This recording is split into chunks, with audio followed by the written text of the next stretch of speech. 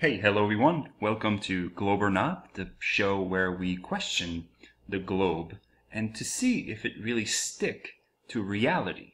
Because as you know, we all been through the education system where of course we live on a ball.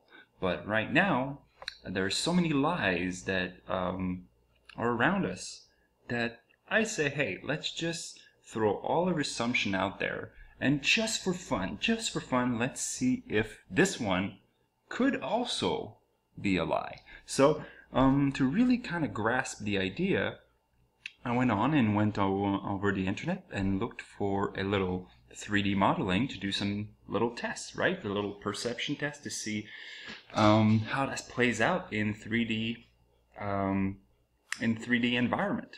So as you can see here, I have a sphere, big ball, which could represent the Earth. And if you really zoom in, and I really tried to make it as big as possible, so it could, I'm having a little issue here, but trying to get it as big as possible on the model, and put a little airplane in there because, as I mentioned in prior episode, I used to be a flight attendant. And the first part is I want you to pay attention to one really important fact. Is right now we have the three axes. As you can see here, we have our X, Y, and Z right there. And at the bottom here on the X here we have an infinite plane.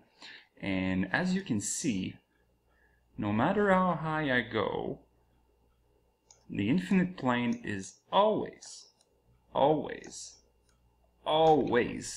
at eye level. It doesn't matter how high you go, and especially with this perspective here, we have infinite view, right? There's no limit on our sight in that 3D modeling. There's no atmosphere, there's none of that stuff. So really that's how an infinite plane works, is that no matter how high you go, it's always high level.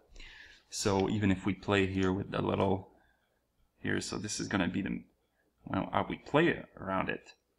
So just for fun, let's go back to our little plane around here.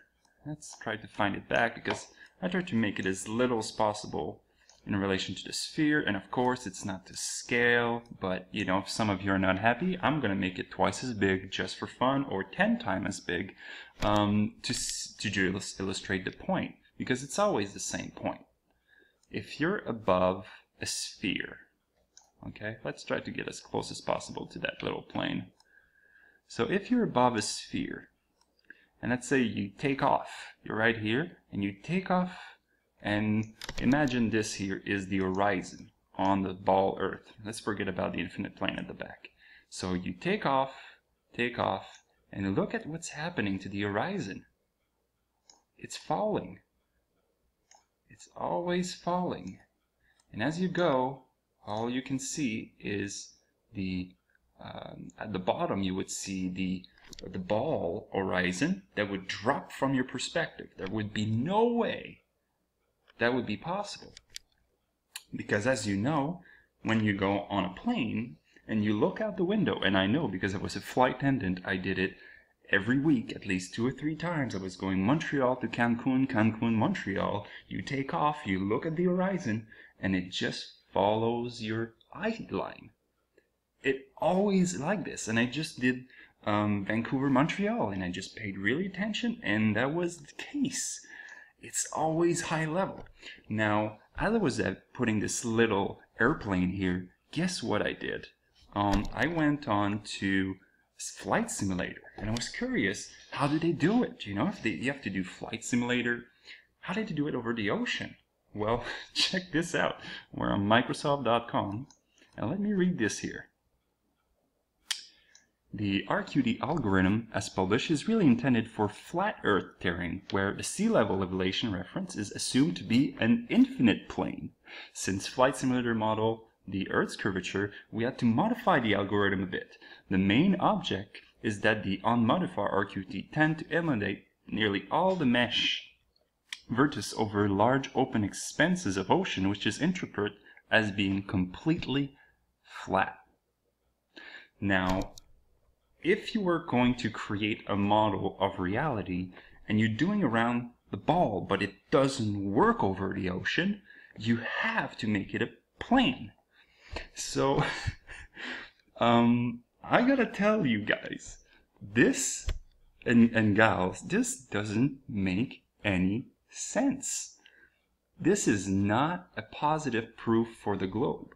So as I was going around and looking at my my little tab to see, okay, is that a proof for a globe, or is it not a proof for or against, or it's definitely a proof that it's not a ball?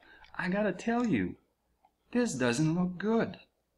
No matter how you go around it, you can't explain why when you take off, the ball Earth doesn't go down.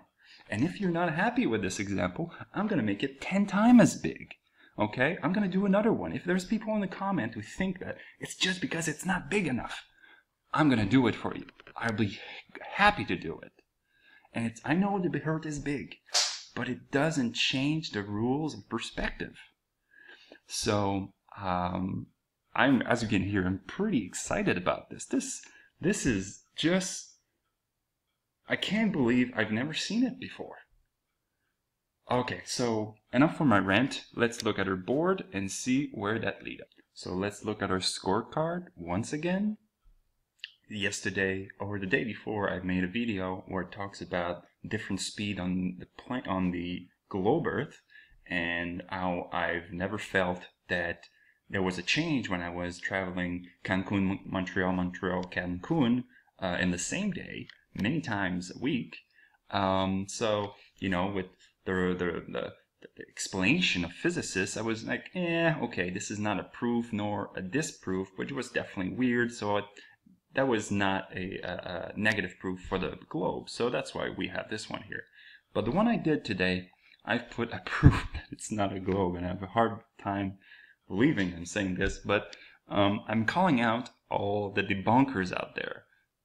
Do you need me to make it 100 times bigger compared to the airplane, just to make sure, for you to be able to really grasp the idea?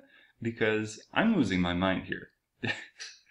This is not a proof that it's a globe at all. It completely disproved the globe. I don't know what I'm on right now, if that's true, but there's a lot more research to do. So thank you so much for listening. Thank you for subscribing to this channel. Thank you for following this journey, and I'll see you soon. Take care.